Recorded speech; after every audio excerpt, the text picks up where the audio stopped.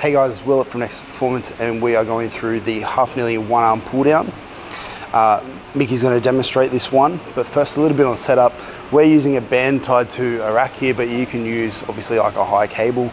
The only difference is going to be that when we do the pull down, if Mickey tries to do a pull down from there and then tries to go to the top, there's going to be a lot of slack on this band, which isn't good. So we would want to either set it up on something higher, or we would want her to grab up a bit higher so that at the top she has tension on it.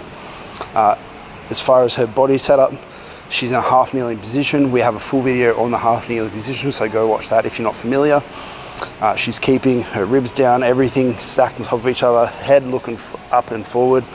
Like I said, grabbing the band high enough that there's tension at the top, full reach at the top, and then she's going to pull it down in front of her and elbow into the side of the body. She should feel her lat and maybe even a little bit of a side crunch type motion, side abs.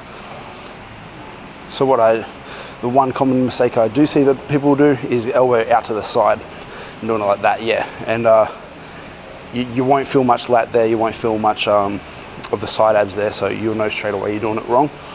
A lot of the other mistakes that people make is that at the top they'll let their whole body go, and then at the bottom they'll do like almost a little crunchy motion, and we don't want to see that either.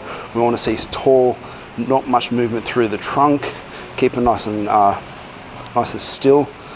And the only motion we see through the trunk is maybe, like I said, that little bit of a side crunch at the bottom. But other than that, completely still, pulling in front of the body. 45 degrees wouldn't be too bad either, but that's fine. If you have any questions about that one, shoot us a message.